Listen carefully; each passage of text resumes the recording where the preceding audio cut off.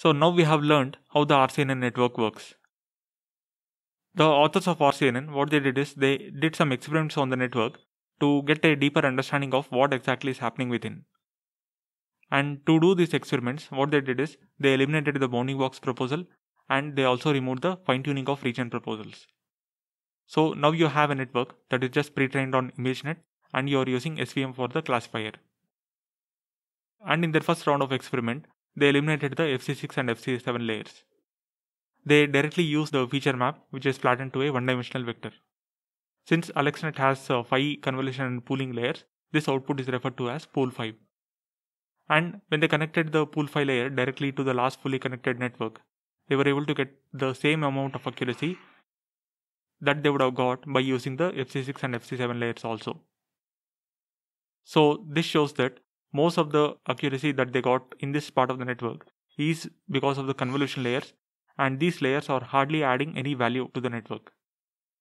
So if you go back to the discussion on the model size, we discussed that for AlexNet network, all the convolution layers put together will need some 3.7 MB of memory for the model size.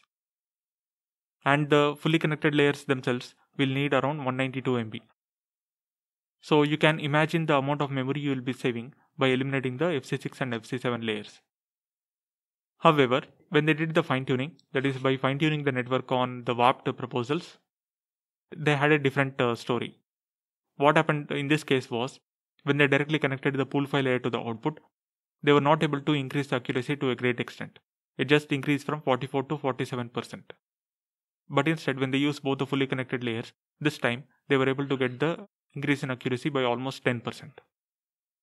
So here the understanding is that when you are doing the fine-tuning, these weights, the weights in the convolution layer, are not getting updated to a great extent.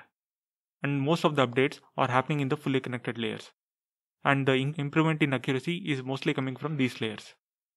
So that's another interesting observation. Also, they did more experiments by just eliminating the FC7 layer. Instead of eliminating both the FC6 and FC7, they just eliminated the FC7 layer.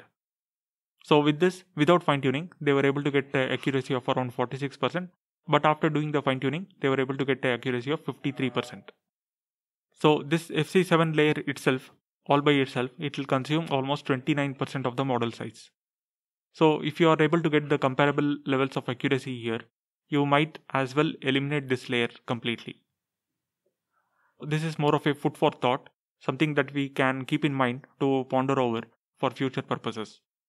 Maybe if you are working on it practically and you feel that in any of your network, if the fully connected layer is taking a lot of model size and also the computation time, you might do some experiments to see if you can eliminate some of those layers and still achieve comparable accuracy. If so, you'll be saving a lot of computation time and also the memory required for the model size. So that's about the experiments on RCNN network. Remember that for all these experiments, I'm not using the bounding box proposal and I'm not using the VGGNet architecture. They just did the experiments on the AlexNet architecture with and without fine-tuning.